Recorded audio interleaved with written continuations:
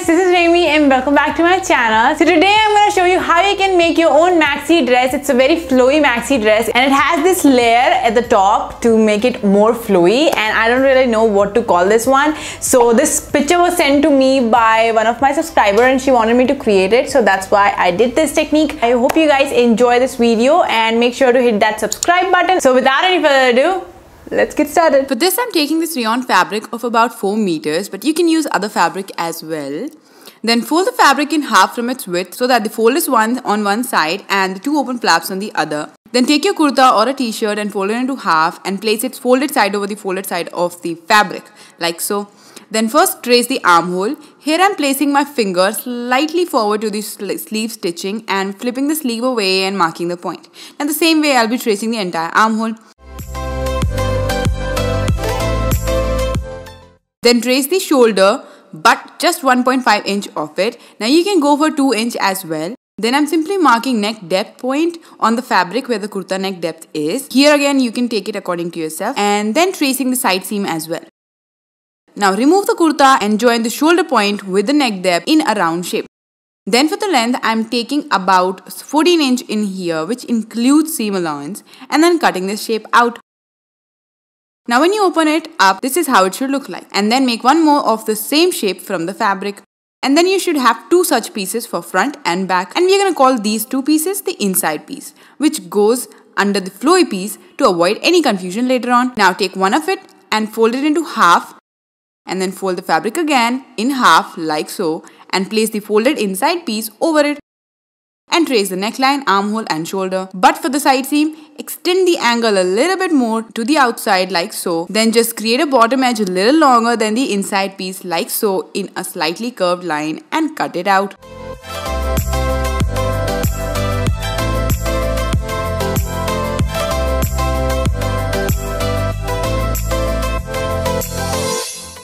Now make one more piece like this, and once done, this is how they should look. And now we're going to call these the outer piece, that is the flowy piece, okay? Now take one inside piece and then place the outer piece over it. And since here I'm using plain fabric with no right or wrong sides, but if you're going to use a fabric with such sides, then place the outer piece right side over the wrong side of the inside piece and stitch them together from the neckline and armhole. Do it on both the front and back pieces. Then once done, just flip the piece like this and then bring the shoulders out. And this is how your finished piece will look like. See, here your neck and armholes are completely finished. You don't have to do any hemming now. Now do the same to the back piece as well. And then keep the front and the back piece right sides together, which means both of their outside pieces, which is flowy one, should be together facing each other. And the inside piece should be visible to you.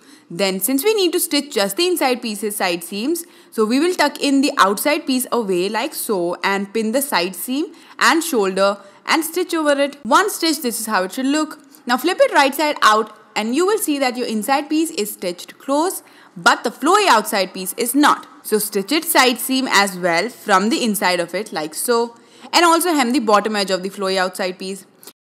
Now once done, this is how it should look. Then simply tuck away the flowy part as we will be attaching the skirt portion to the inside piece. And start making pleats from the leftover fabric and pinning it to the inside piece like so, starting from one side and ending on the same side, covering the entire back, and stitch over it.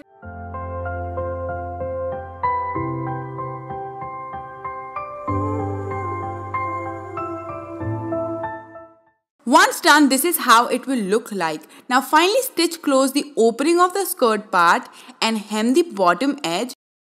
And lastly, I added few pom-poms as well to the flowy part, and you're done.